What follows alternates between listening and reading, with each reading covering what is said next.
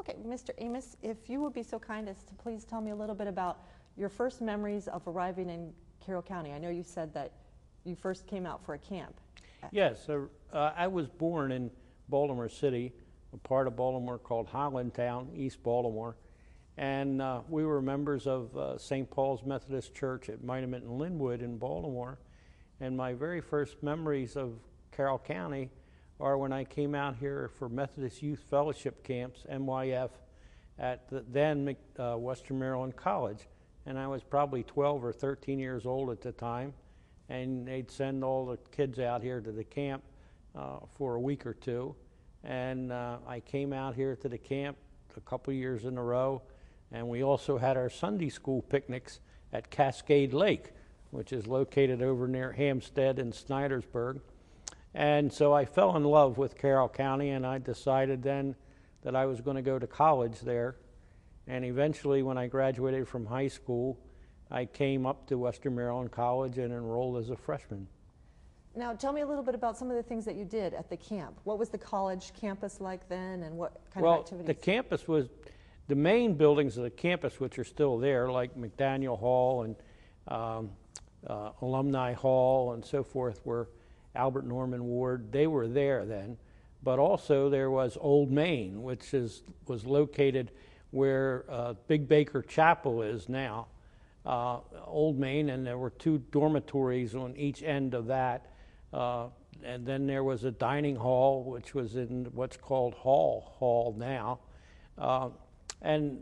But since that time, of course, the college has built a lot many more new buildings, but it was a very small campus student-wise. There were probably only 600 or 700 students there, and everybody knew everybody very well, and everybody ate together 3 times a day. And in fact, part of my scholarship as a Methodist scholarship was that I had to work as a waiter in a dining hall. So for 3 meals a day, 7 days a week, I worked in a dining hall waiting on tables. And in fact, when summer was here, I stayed and worked at the old Baltimore training camp as a waiter for the Baltimore Colts, which was a real hoot because they got better food than the students did. Mr. Rice, who ran the cafeteria, prepared very good meals for them, but it was a real trip to see how much they ate. Gino Marchetti and Artie Donovan and those guys always had a eating contest when they would see who could eat the most pieces of chicken or who could eat the most ears of corn and so forth. And it was a real trip to see all this taking place and see all the people who eventually became great stars in the National Football League, like Raymond Berry and Art Donovan and Lenny Moore and Weeb Eubank and John Unitas and Jim Parker. And these guys were big celebrities, and they were, and also they did a lot in coming down. They used to go to the movies in Carroll County. I mean, they'd go down to the Carroll Theater and watch, to see the movies. It was interesting when they went in there because they were so big that they would sit with a seat in between them. They'd sit in one seat and an empty seat, and the guy would sit in the next seat. Then there was a place. Maybe we shouldn't talk about this, but there's a place out on the end of Main Street called Oz and Jenny's, which is now Stables, which was quite a hangout. And a lot of the Colts would hang out there in the evening and drink beer and shoot pool and shuffleboard, and it was quite a reputation out there with them, but a lot of fun. Did they tip well? Did they what? Did they tip you well? No, you mean waiting on the tables? They didn't tip us at all. We got paid, of course, and at the end of the training camp, John Stedman was the PR director for the Baltimore Colts, who was also a great sports writer and is in a Sports Hall of Fame for his writing. Was a great guy, and he would give us a gift at the end of the year, both monetary and then some Colt memorabilia, which actually I still have a pair of gold cufflinks that he gave me, which I guess if you're a sports memorabilia fan are probably worth a lot of money now. Yeah, that's cool. Now, you were also telling me a little bit about You met your wife here in Carroll County, and Yes. you were married here at the campus. Talk to me a little Yes. bit about that. Well, actually, what happened was I came here in 1950 to go to college, and then the Korean War broke out, and I was drafted into the Army for the Korean War, and eventually wound up in the Army Medical Corps and was in a MASH outfit in Korea. And then when I got out of the service, I came back to Western Maryland College to finish my college career and get a degree. And that's when I met my wife, whose maiden name was Patricia Richter. And a lot of people in the county would know her because her father and her mother were very active in, had careers themselves in education. And Pat was actually born in Manchester, Maryland, eventually moved to Westminster, Maryland when her father, or Westminster, when her father became principal of Westminster High School, which he was for many years, and many people remember him as Gerald Richter, R-I-C-H-T-E-R. And Pat grew up here, of course, then in Westminster, and we met on the campus and eventually decided to marry. And we graduated in 1957, and then we're married. That was in June of 57, and we were married in December of 57 in what is called Little Baker Chapel on the campus. And a lot of people who met at Western Maryland College got married in that chapel, and we did also in December of 1957. And this is being filmed in November of 1957. So one more month from now, we'll be celebrating our 50th wedding anniversary. Oh, congratulations. Thank you very much. Now, talk to me a little bit about your in-laws. You said that your father-in-law went on to become superintendent? Yes, he was principal of Westminster High School for many years. Then he became supervisor of high school education in Carroll County.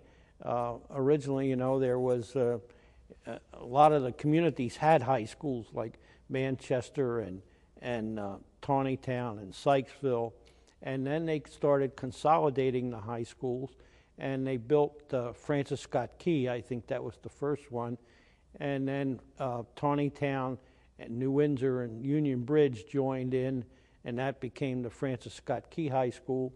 And then they built Liberty High School, and that, or South Carroll High School, excuse me, first, and Sykesville, and that whole group moved into South Carroll High School.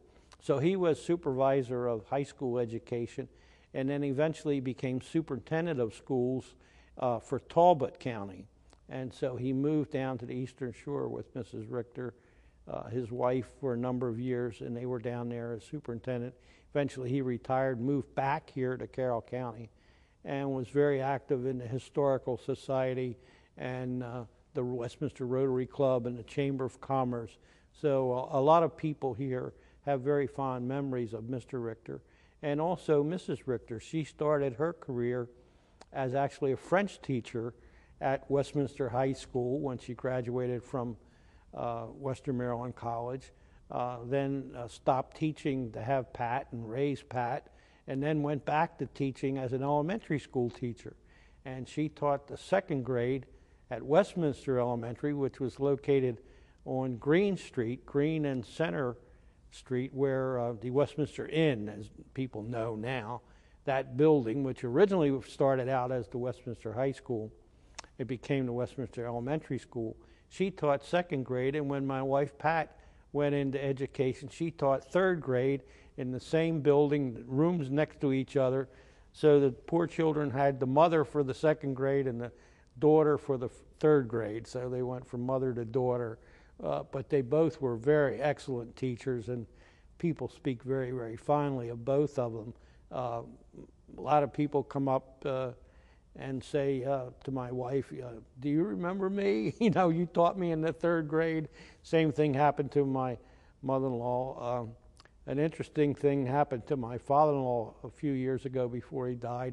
People used to come up and say, oh, Mr. Richter, you were principal of Westminster High School when I was there. And he would always say, well, what year did you graduate? So one time we were at a wedding here at a big church in Carroll County, and somebody came up and said, oh, Mr. Richter, you were principal of the high school when I was there. And he said, oh, what year did you graduate? And this gentleman said, I didn't graduate, you expelled me. So there was this long silence, and then finally the guy said, but that was the best thing that ever happened to me. I joined the Marines and became a man. He said eventually I got my GED and everything is fine, but it's a little testy there, you know. But anyway, and then I decided to become a pharmacist, and I went to pharmacy school in Baltimore and commuted from Westminster all the way into Baltimore, downtown Baltimore, to go to pharmacy school while my wife taught school here. And then I went to work for Reed's Drugstores, which a lot of people will remember. And Reed's was located on Main Street in Westminster here, right across from where the Carroll County Public Library building is now. In those days it was St. John's Church.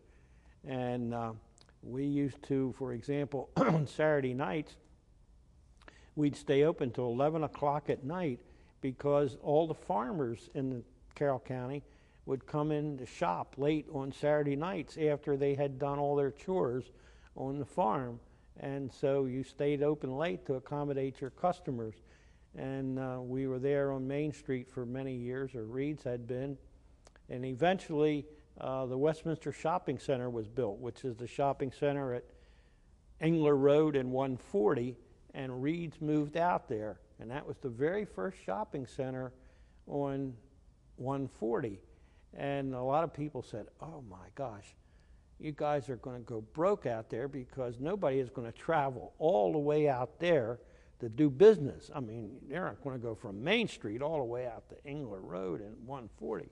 Well, of course, that didn't happen. We did very well out there. By the way, when I first came to Carroll County, to the you know, as I talked about coming up to MYF camps and so forth, 140 as a dual highway ended on 140 where the Royal Farm store is down on Bethel Road now. That's as far as it was built. And you had to go on Bethel Road over to Main Street or Baltimore Boulevard or whatever it's called now, and then come all the way into town. That's how that has changed.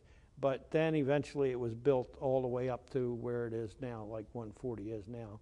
But we went out there to the shopping center, and then eventually another one was Carroll Plaza was built across the street, and Wampler's Furniture Store came where the BB&T Bank building is now. And so a lot of changes started to take place. And what happened to the location where Reed's had been after they moved out to the shopping center? What went in there? Right now, I think that's the entrance to Sherwood Plaza or Sherwood Mall, whatever they call that, on Main Street, where you go in and Roten's Barbershop is on one side, and I think there's a tuxedo store on the other, and so forth. If you go in, there's a little up incline, and you walk up. That used to have in the terrazzo floor, it used to say Reed's. I think they've covered that up now, but that was the entrance to Reed's drugstore there. And then there were a number of drugstores on Main Street in those days. There was Smith's Rexall drugstore, which was also just a few doors away. It's moved down to the other end of town now. There was Rosinski's drugstore, Judge Mark Rosinski here in the county now. That was his father. Rosinski's drugstore, and then on the corner of John and Street and Main Street was another drugstore called Bixler and Guild. They had two different gentlemen, one named Bixler, one named Guild, owned that store. So there were a number of drugstores on Main Street in those days. And there were, of course, many doctors in the county who did house calls. We didn't have a hospital either, by the way. There was no hospital. And eventually there was a hospital built, and it opened in 1961. And I was the very first pharmacist for Carroll County Hospital. Dr. Dan Welliver came to me and said, we don't have any pharmacy services. How about you coming and setting up the pharmacy services and being the pharmacist? And I agreed to do it. I actually did it on a part-time basis. Can you imagine a hospital having a part-time pharmacist? But that's the way it opened in 1961, and we worked that way for about 6 or 7 months, and then they decided they needed a full-time pharmacist, and I didn't want to be a hospital pharmacist. So they found one, and I went back to being just a full-time retail pharmacist.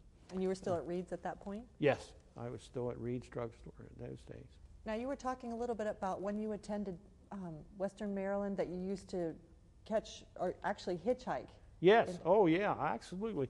And I was talking to somebody else about that the other day, and they said they did the same thing.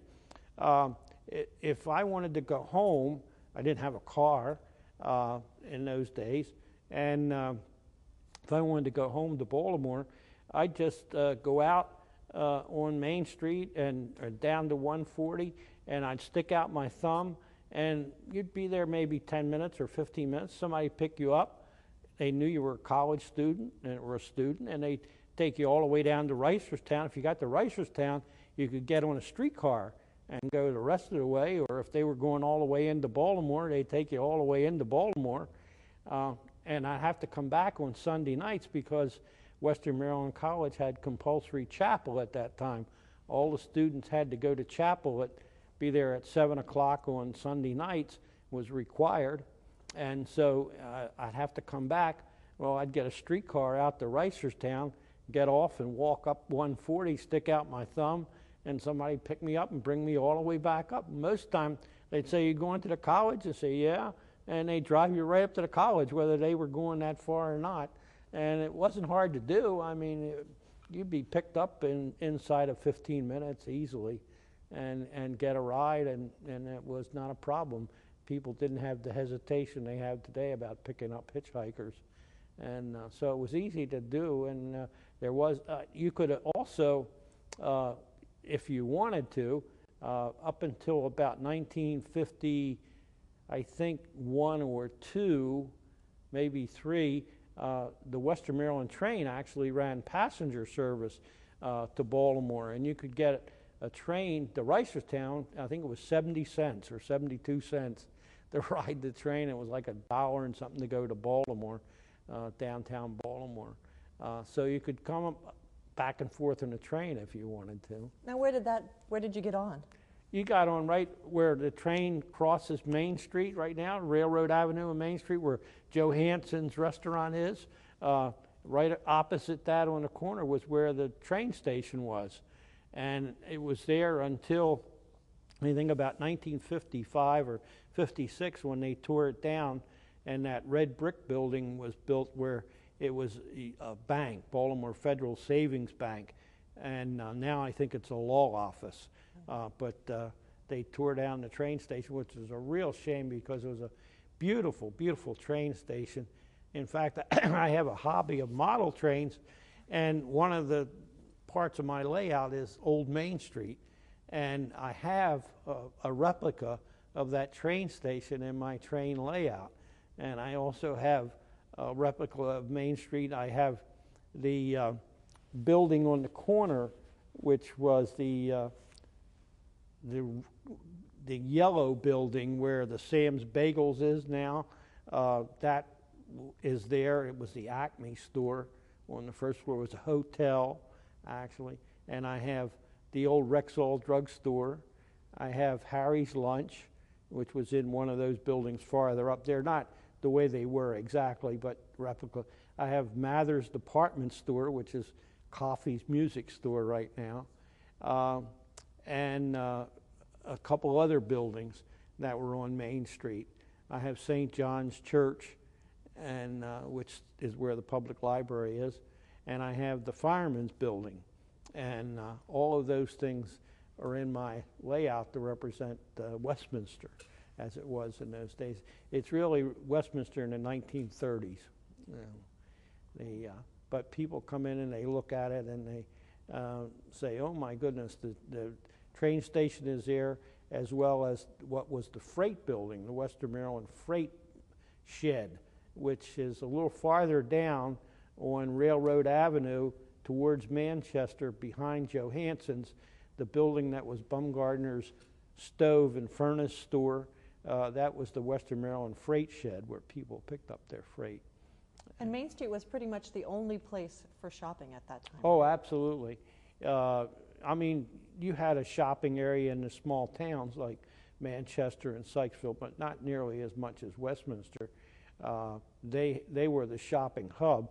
Now, at Christmas time and holiday times, Easter and so forth, a lot of people took the train and went into Baltimore and shopped, at the department stores in downtown Baltimore, Stewart's and Hochul Cohn's and Hutzler's and places like that. Or if they had cars, they would go up to Hanover and shop up there. Sometimes to Frederick, but primarily people went into Baltimore to do their big shopping, yeah. So when you first came out here and you fell in love, what was it about Carroll County that really inspired you? Well, I loved the rolling hills, I loved the scenery, and I loved the people, which I still do. The people of Carroll County were unbelievably friendly and nice, and it just was a wonderful place to live. I realized that from a very, very early age, and I still believe that. I still love going around. My wife and I go to the church suppers, to the pancake breakfasts at the churches and the fire halls that are still held, and it's a real treat. I go on Wednesday mornings and lunchtime down to Patapsco Methodist to the lunch they have down there every Wednesday, and it's just a wonderful treat to meet the people and talk to them. There's still a lot of quote-unquote real Carroll County people around, and a lot of people moved out here because of that and have adopted that philosophy and that way of life, and being kind to each other and treating each other well, and doing what I consider the right thing, and I think they do too. And I think that's the beauty of Carroll County, not only the scenery and the beautiful rolling countryside, but the beauty of the people who live here, and the people who want to live here and live a lifestyle which is very pleasant. My wife and I have traveled all over the world, east and west and just about everywhere in the world, but every time we come back, it's interesting, we always say the same thing. It's sort of a family joke. We're in the car and we come back, and when we cross the line, no matter which way we're coming, into Carroll County, we say, home again. It's great to be back in Carroll County. Whether we're coming in from the Pennsylvania side, the Frederick County side, the Baltimore County side, it's just great to say, we're home again. We love it. Now, are there any changes that you're not particularly fond of? Are there things that have changed about Carroll County that you would prefer if not to have changed? Well, I guess, it's the old story about people move out to Carroll County and they want to build a fence and don't let anybody else come. Keep all the strangers out, and so-called progress, keep Carroll County rural and so forth. Well, I don't think that's possible, but it would be nice if we could keep it as pleasant as it has been in the way we want it to be. I think there's still tremendously beautiful areas in the county which are open and rolling and so forth. If you can ride some of the back roads of Carroll County rather than just the main highways, you would see still beautiful rolling hills, beautiful farmland, and gorgeous things. And I would hope that it would stay that way. I think we probably have more crime than we had years ago, but that, I guess, comes with the increase in population.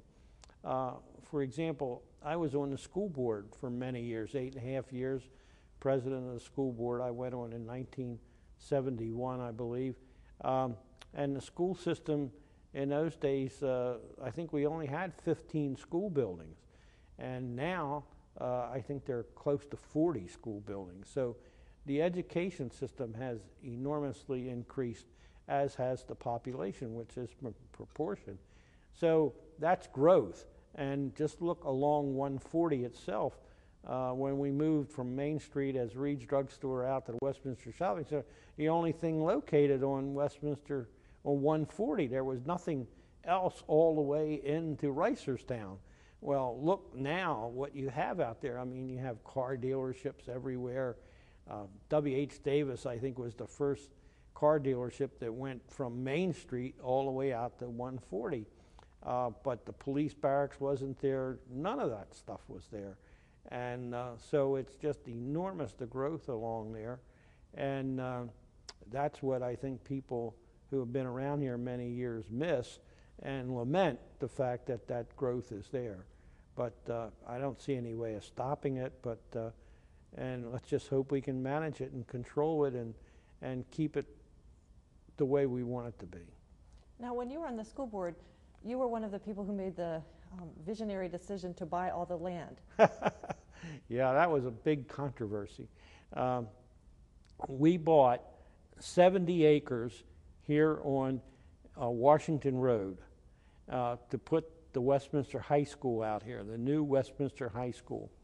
Now, we got a lot of flack from a lot of people for buying that 70 acres. First off, because who wanted a school all the way that far out of town?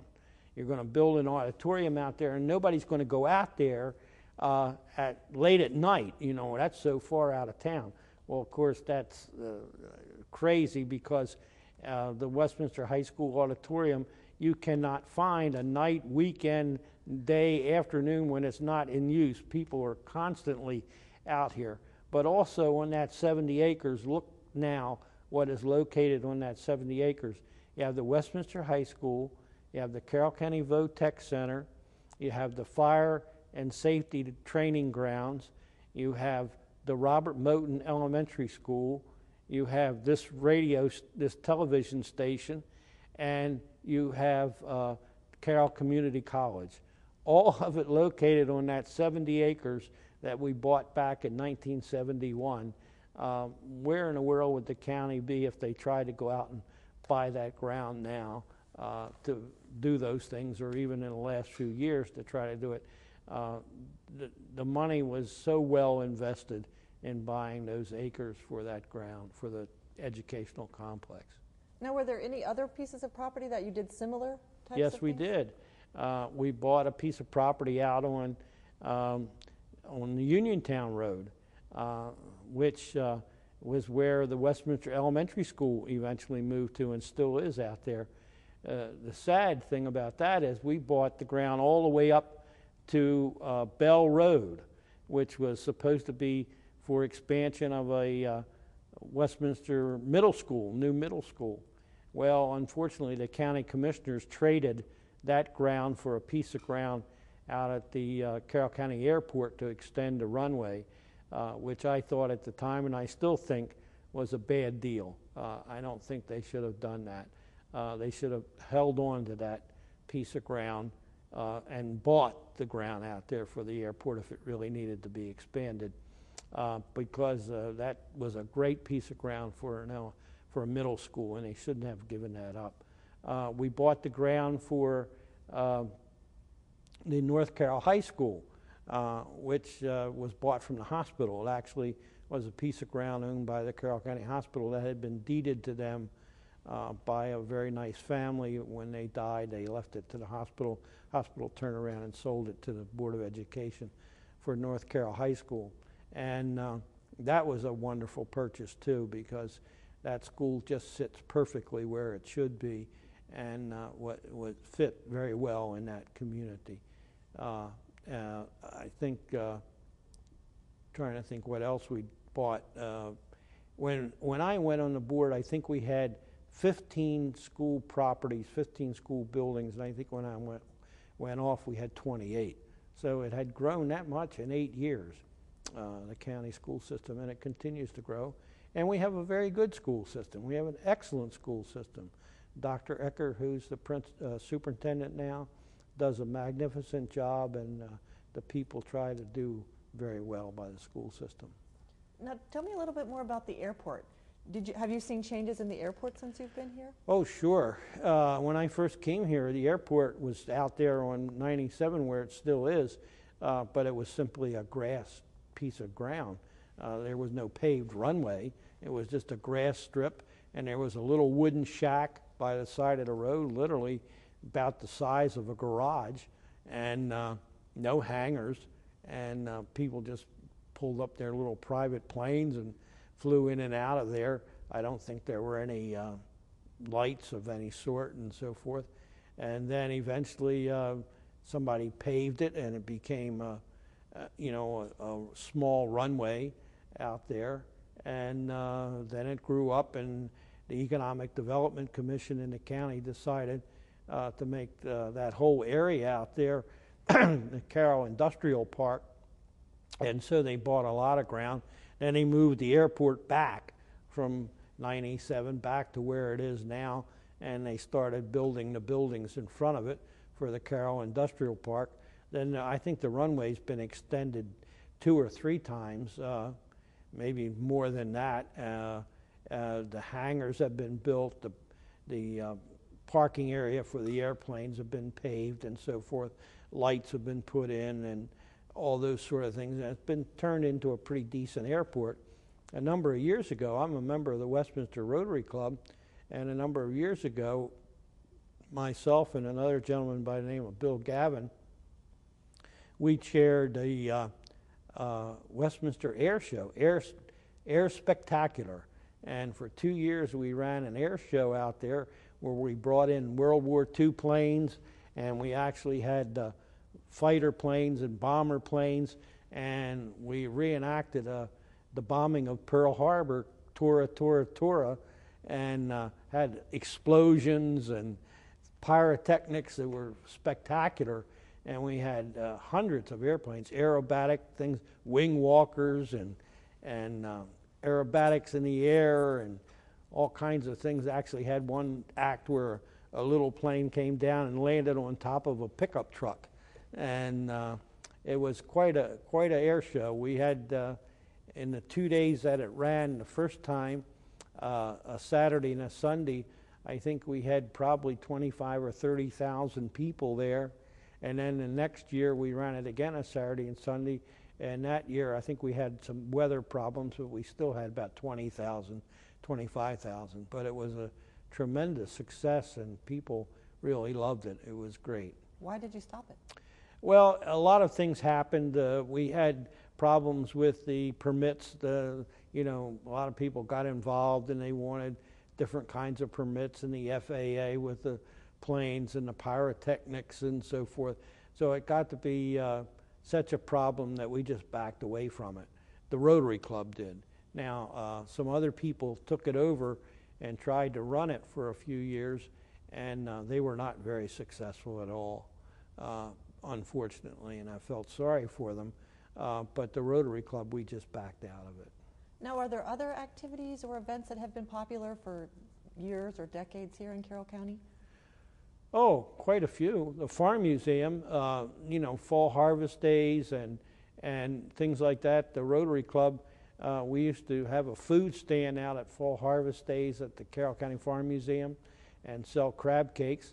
We haven't done that for a few years, but that whole fall harvest day has grown tremendously. The steam shows at the Farm Museum have just become tremendously popular. The wine tasting, wine festival that they have, I've seen that grow from a very small event when it first started to now being a wonderful celebration where people come from all over the East Coast actually to it. It's advertised very well and done very well. The fireworks display at the Farm Museum, which the Rotary Club now sponsors each and every year on the 4th of July, has become a big event and well populated and enjoyed by everyone. The Rotary Club has to raise a lot of money every year, thanks to a man named Joe Legge, does it. He's been the chairman since the inception, but it's a tremendous event for the county. So we've been involved in that. And then about the last 5 or 6 years, a gentleman I named before, Mr. Bill Gavin, and I, we have a hobby of model trains, which were always big in Carroll County. A lot of people were into model trains. And we build a 4-foot by 8-foot layout every year, and we sell raffle tickets for the Rotary Club to raise money for things like nursing scholarships at the Carroll Community College and so forth. And we take it around to various train shows, to Mistletoe Mart, and eventually we take it out to the mall, and it's there for 3 weeks, and we sell raffle tickets. And then on December the 22nd, we raffle it off and deliver it on December the 23rd. And it's pretty exciting when we deliver that train layout to different people's homes. They get very excited about it, and they really enjoy it. Now, you said a lot of people here in Carroll County like model trains. Were there a lot of model train shops, or how did that interest? Well, we used to have model train shops. There aren't so many anymore. We have one down in Sykesville, Perky's, and we have one on Liberty Road. I can't think of the name of that one, but years ago we had Bobby's Hobby Lobby on Main Street in Westminster, and that was a very, very popular train store, sold model airplanes and things like that. And they used to have a model train layout right in the center of the store, and you could go in and press a button or two, and the trains would run and different kind of animation. And of course, in November and December, they were very busy selling train parts. And also Miller's Electric, which was located on Main Street and Anchor Street, where the Rexall drugstore is now. He sold Lionel model trains, which were very, very popular. And he had a display in there, Mr. Miller, and everybody went there to see his display and to buy parts and buy trains from him and so forth. There were a lot of hardware stores that sold trains in those days, like Western Auto stores. And each little community had a hardware store, like in Manchester and Hampstead, Sykesville, and these folks were dealers for Lionel and American Flyer trains. And in October, November, and December, they would be very busy selling trains. And there's an association called the Train Collectors of America, and which, if you're in the hobby business, you belong to. I mean, not in a business, but if you're a hobbyist, you belong to.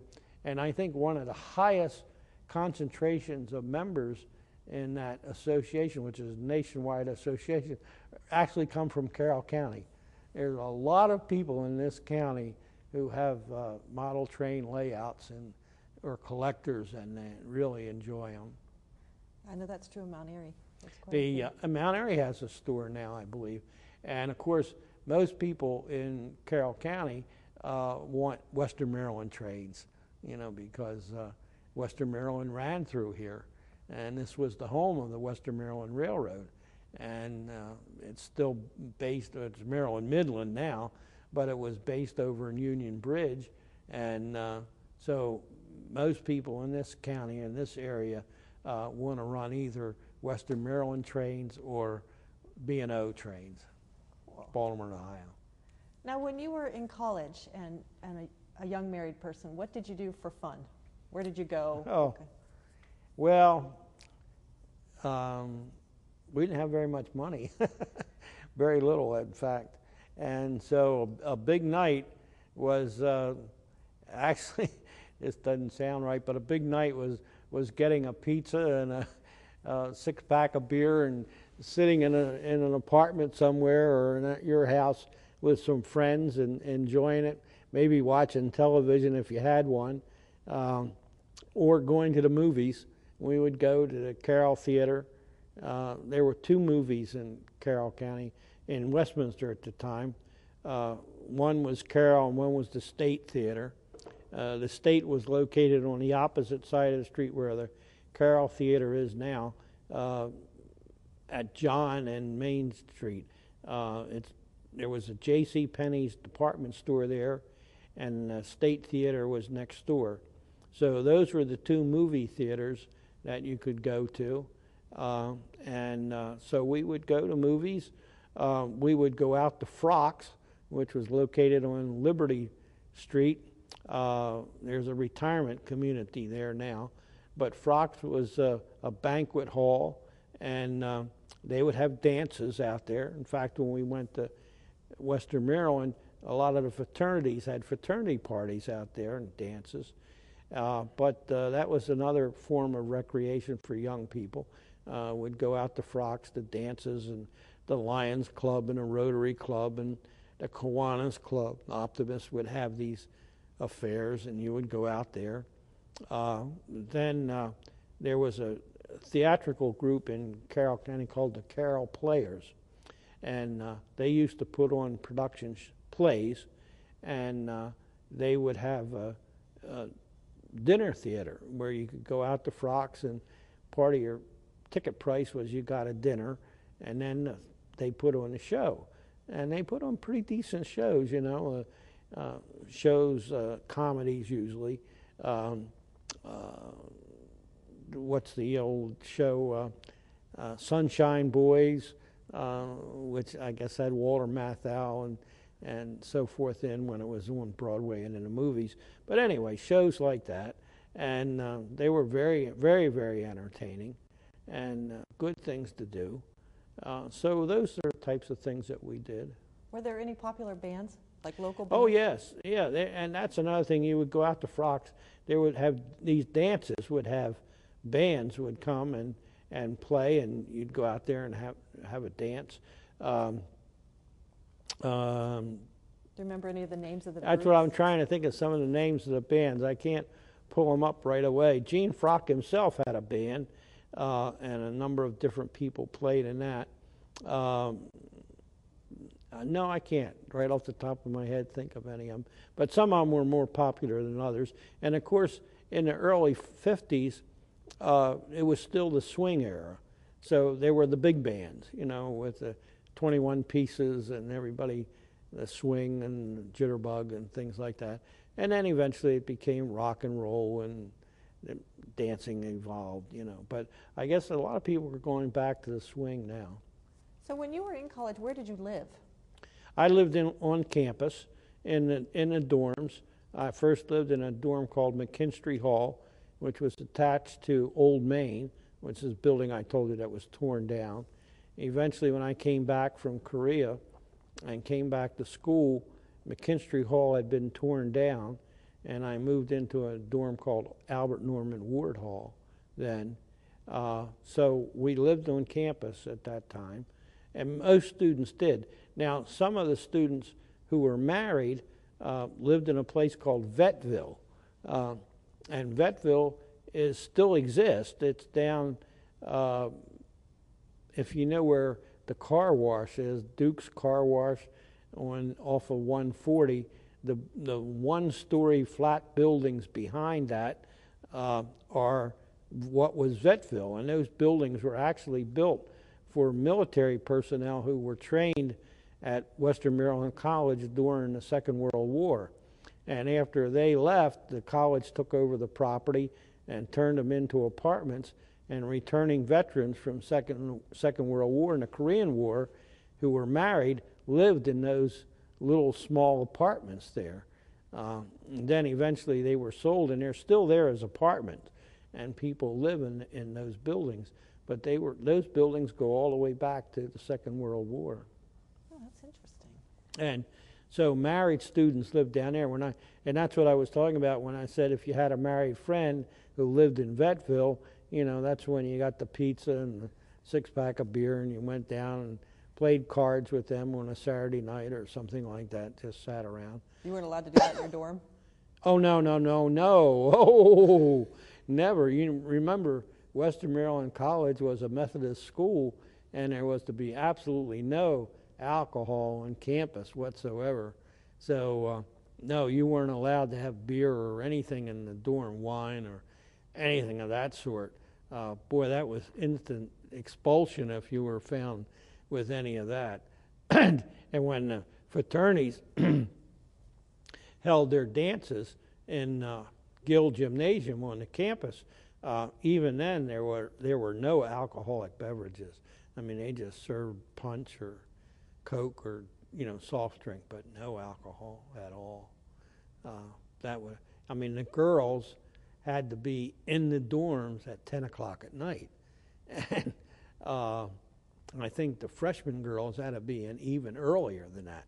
And I think on weekends, Saturday nights, they could stay out till 11. And the dorms were they were not co-ed dorms as they are now. They were strictly segregated dorms, girls and boys in different dorms. And they had house mothers and monitors. Guys could go into the lobby of the dorms and ask for your date, and they would phone up to the floor and the date would come down. But you couldn't get past that lobby. No way in the world was anybody going to let you get past that lobby. Not at Western Maryland College. No way. It was pretty straight-laced. Now, you were telling me a little bit about your wife was born in Manchester.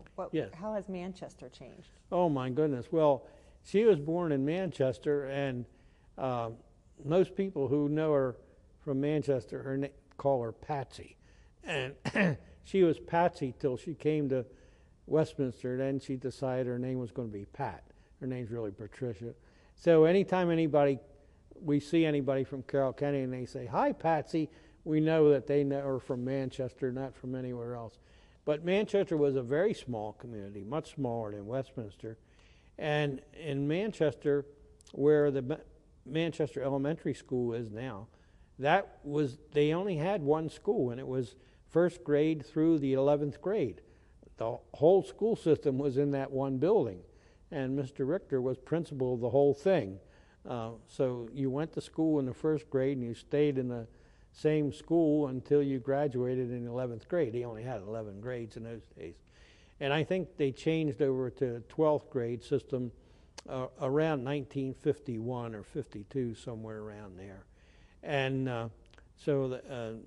eventually, as I said, Mr. Richter then came to Westminster to become principal here when my wife was 9 years old. And so she grew up the rest of her life here in Westminster. But Manchester was a very small community. They had it on the corner of, I think it's Main and York Street, which is the center of town where the red light is. They still got a red light there. Carr's department store, which was like a one-floor department store. I had Miller and Maurer's Meats, which is still there. The fire department, the big entertainment there was the fire department would do things like they put on little theatrical plays, and they had dinners, and they had dances and so forth. But I think if you want to look for a really religious, strict community, Manchester was probably the epitome of that in Carroll County. The old German, Lutheran, Dutch, type of living. Manchester was the center for that. The rest of the communities in Carroll County were very conservative, always have been conservative, but Manchester was the center of that. New Windsor and Union Bridge were pretty conservative. Tawnytown, where I had a drugstore for many years, was also a very conservative community. But all these communities were very close-knit, and people who, for example, went to New Windsor High School still have reunions. They had a class maybe of 26 or a class of 18, and they're still meeting, and they still have a loyalty to the school. Same thing with Tawnytown, who had a high school. And that's wonderful. That's some of the charm and greatness of Carroll County. Now, were there very many minorities, or were minorities kind of congregated in certain areas? They did. They did congregate in certain areas, but there were not many minorities. I think maybe 2 to 3% black African Americans. And that's about it. They had their own schools up until 1953 or 54. The black community had its own school, Robert Moton School, which was a high school and located on Center Street. The building is still there. The health department is in that building now on Center Street. But when the elementary school was built out here on Washington Road, Mr. Richard Dixon, who was a delegate in the Maryland House of Delegates and is is black, had gone to Robert Moton Elementary, and he lobbied for this school to be named Robert Moton Elementary to continue that name, which was a very appropriate thing to do. And I'm very pleased that we did do it. And in fact, I understand that once a year, I guess it's during Black History Month, the children in that school were told why that school was named Robert Moton Elementary. Robert Moton was a very distinguished educator, and that's why it's named after him. And but I think speaking of Robert Moton, I think those folks, for example, still have a reunion every year of Robert Moton graduates, and they try to keep the spirit alive. They even give out scholarships. They have a Robert Moton Scholarship Fund, which is a wonderful thing to do for minority students.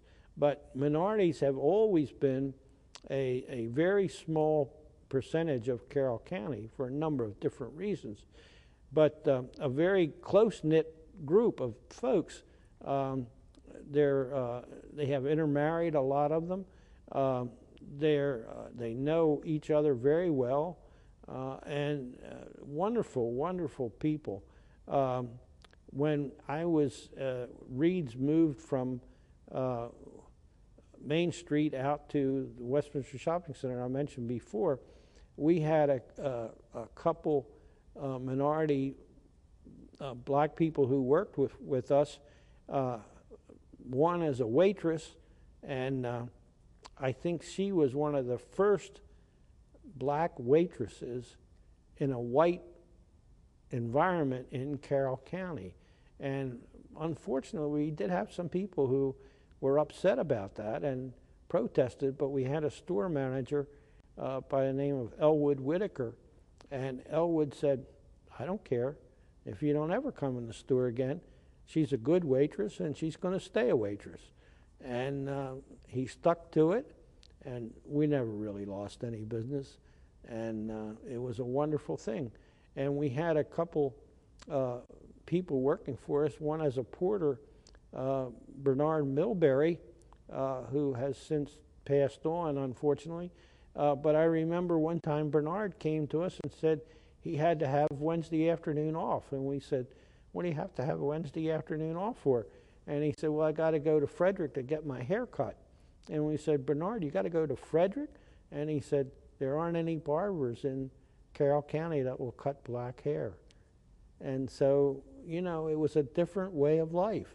And this was in the 50s. And so things have radically changed, thank goodness, for the better. But there were a few of them here, and it was a shame, some of the things that they had to put up with. Actually, the Robert Moton School that was on Center Street was a very inferior building. When eventually the school board took it over, when I was on the school board, and we took that building over and tried to do some things with it. Well, it didn't have proper insulation, it didn't have proper wiring, and so forth. It had been built as a substandard school building, and it had to be upgraded. And so when the schools were integrated in Carroll County and the blacks were moved into the white buildings, it was a good thing as far as the facilities being available to them. That's interesting, yeah. Now, tell me a little bit more, too, about, I wanted to ask you a little bit about when Reed's went out of business. You were saying that it was over in the shopping center, and then what happened with that? Yes, well, the entire Reed's drug chain, which encompassed most of Maryland, was sold to Rite Aid. And the Rite Aid drug company came in and took over all of the Reed's drug stores, not only here in Carroll, but everywhere else in the state.